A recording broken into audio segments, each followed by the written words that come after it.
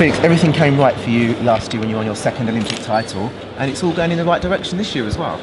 Yeah, it's ended up on the right track. Started a little shaky, a little overweight at the beginning of the season, coming back into training. And then I had a little hamstring injury, then a little quad strain, so nothing serious, but just enough to kind of keep me off full training schedule. And then started the season really late. It's not like the old days where there are a lot of small meets. At the time I was ready to start start competing, there were only Diamond Leagues left, so it was touchy because you have to get thrown into the fire against guys who have already run 4, 5, 6 races. Some already coming off the championships.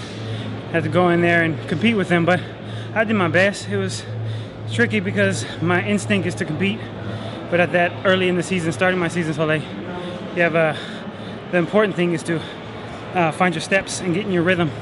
And I kept throwing the rhythm out and just competing, and it didn't work out that well. I ran decent 48.5 coming into the champs. I ran 4 races before. 1 race was terrible. 2 races I had good finish. 1 race had a good start. Just glad it came all together. Cisneros ran a great semi. It was good that we were able to watch the other 2 semis, but it was bad because you never really know what the younger guys are going to do. We just looked at all the results and it's very close. Oh yeah, I knew that coming in. I told a couple of people that there's about 8 or 9, 10 guys maybe that are within half a second, and 75–80% of the guys that run in the semifinal are going to run slower in the final.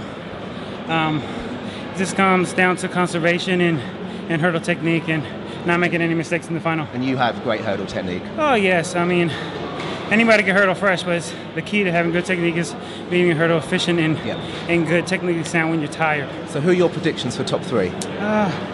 Honestly, I don't know.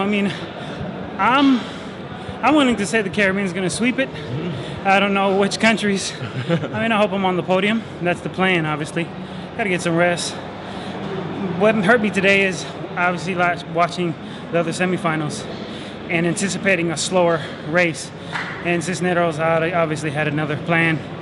I went out to run about 48.5, 48.3 pace, and then I realized he was going, so I kind of went with him just to see if he would relax a bit. He didn't.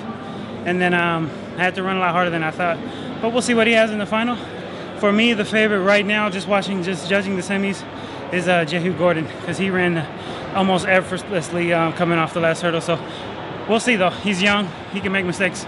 Cool. Thank you very much. Thank you.